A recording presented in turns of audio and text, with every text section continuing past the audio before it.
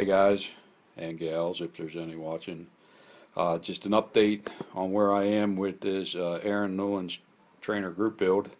Unfortunately, I didn't get it done. I'm still waiting on paint to dry so that I can mask and finish painting and do some deckling or decaling. You Brits got me saying it that way. Anyway, here's what I got going on. I decided not to go with the camo. That's part of the reason why it's late too. I did start the camo and I got two of the colors on, and when I started working on the third, it really looked like a third grader was doing it. No offense to any of you third graders that might be watching. I expect better. So out came the IPA, isopropyl, and away went all the paint, and I started from scratch. A little pre-shading, and I'm going to paint.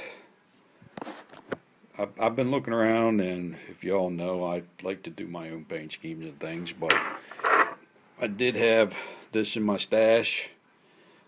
It's obviously in a Tamiya bottle, but it's a Pactra enamel on the top shelf there. I don't know if you can see it.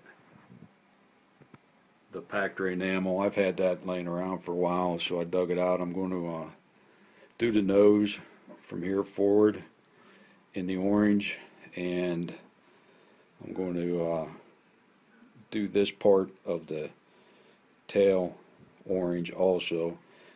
The tail's masked off, and the ailerons, they stayed white with the underneath. Like my favorite masking material is silly putty. This stuff is awesome. Doesn't leave marks, comes right off. The refueling probe here, I don't know if you can tell. I made it because you can't get plastic to look like metal this small.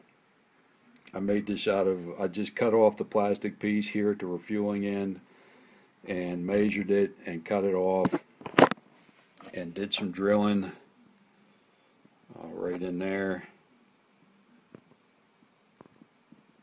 If we can get some focus going on here. Right there. My favorite supplemental tool or item to build with is these. I go through these things on all of my builds for everything. I have a drill bit that's the exact same size. I cut them off. I use it to reinforce this. I did the same thing with the, oh yeah, real nice, stupid. Anyway, you can't see it, it's obviously covered, so that was grabbing onto that was a pretty stupid thing to do, but thank goodness I don't have any fingerprints. It's dry. It's just not too workable at the moment. But anyway, that's one of my favorite things to do is use those safety pins all the time for a lot of things. But I'm not going to have this done. Obviously, I'm not going to have it done tomorrow. And I leave for Minnesota Sunday, and I'll be gone for 10 days. And then I'll be back for 6 and back out to Minnesota for 14 after that. So I may not have, when I get back between my trips out there, I'll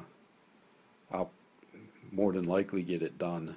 But if you guys want to go ahead and end this group build and do your final reveal video, that's fine with me. I understand. If you can wait 2 weeks, that's cool too. Whatever works. There's a lot of nice builds done in this group build. I'm always glad to be part of it. Makes the hobby fun to build something that other people are working on. Kind of like when you're flight simming. I loved the flight sim, but it was completely boring until I found virtual airlines and VATSIM, and that just bumped everything up. Having some place to go. Alright, well, this is Mike, and I'm checking out. Thanks for watching. Bye.